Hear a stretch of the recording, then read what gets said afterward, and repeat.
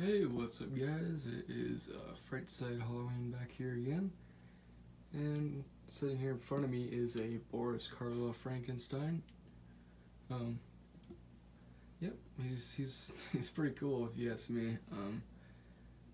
If you're facing the same way his left arm does not work.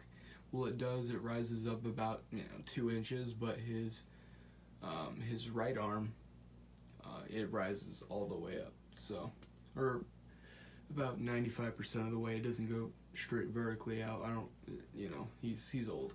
He is pretty much brand new, from the story I heard from him, what the guy told me, but he is a super cool prop, so we will get into detail. Alright, so this is his face close up. And he does have a soft latex head with a plastic, really thick plastic underneath, but my tripod is at full height and he is still a little too tall. So you got small, medium, large, but this would be perfect height for Hannibal. But so he is, I believe I measured him, he is 6'7" or 6'8", one of those. So he is pretty tall. He's a large character. Just his shoulder width alone it's huge. So as you can see, I'm gonna zoom in a little bit here. It's just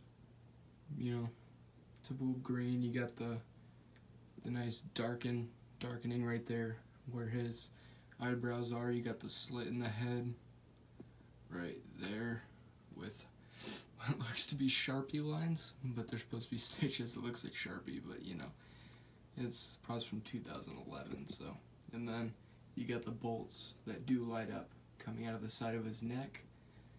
And if I can turn his head here, just like so, you can see the bolts a little bit better. You can see his ear. Yes, the top of his head is like concaved inward a little bit, and then his hair, let me turn it back, and there is the other bolt on the other side of the head. You can see some shadowing around it, if you guys can see that, but super detailed in my opinion. I love this head. And we'll get on to the suit now. So this one does have an issue. Let me back up real quick. This one does have an issue. I'm pretty sure most of them do have this, but as you can see, right here, this is all faded, but the other side's fine. But underneath of it, it's not faded. So yep, it's only that side that does it. I'm not sure why. That pocket right there is fake on his jacket right there. You got 2 buttons. The rest of the pockets are fake as well. It's a super heavy duty jacket, so it's really thick. And then you got his undershirt, which is really soft, really like not durable, but thick, soft, like nice material, if I say. So, but you can pull up the black around his neck.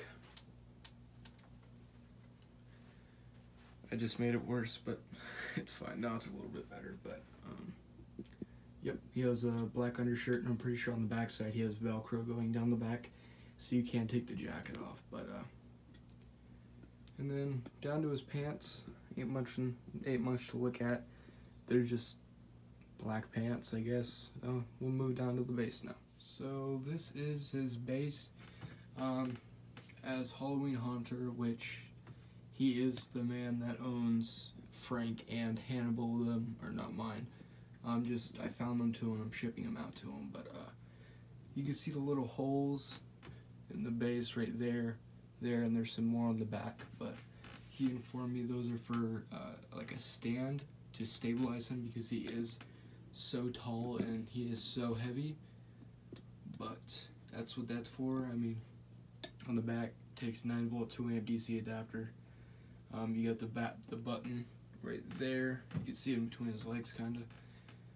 There's a boo box, or a peekaboo box right there, but you push that to collapse some more. You can just push down on his shoulders, but his shoes, they're the typical shoes. They're about the same as Mike's there, except the sole of the shoe is bigger.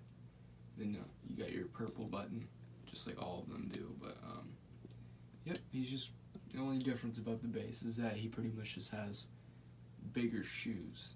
That's about it. And he has the holes so you can put the supports on there. But yeah, off to the side you have your try me button, and yeah, that's about it for the base. We will do the demo now. Okay, so I lied to you. We're not doing the demo yet. I completely forgot about the hands. So just move over to them real quick. They're relatively big hands.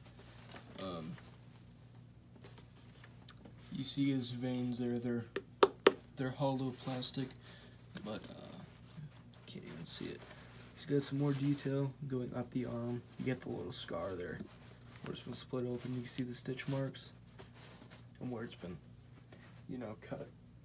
So I would show you his fingers, but you can't pull up his arms. The only way the arms will go up if he's on, because they're super stiff. You feel like you're gonna break something if you try pulling him up. But you see his fingers there. His fingernails are black. But that's about it for the hands. Now on to the demo. All right, and here is Frank's demo.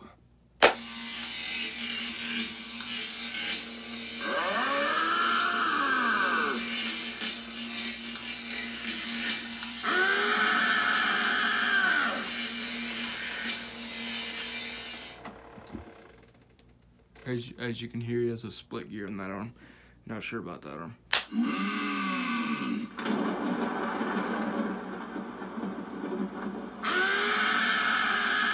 alive! It's alive!